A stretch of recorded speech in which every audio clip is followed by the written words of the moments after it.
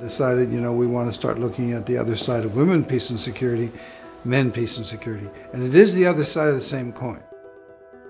We have tended to forget about men, and men as gendered beings. What young men express is that they're actually seeing in one way what they feel it means to be a man, non-violent, showing your emotions. On the other hand, these young men are actually experiencing all the time this stress from the society that they should be this macho man.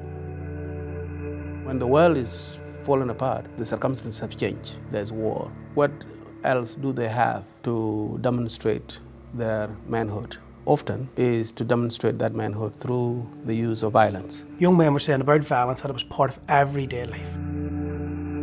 These ex-combatants, when they are being assembled, you don't only take the guns from them physically, you take the guns from them mentally. An entire generation of South Sudanese young men had only been military men. While there are no jobs for them, means that they will be civilian men with guns, which is the paradox of peace.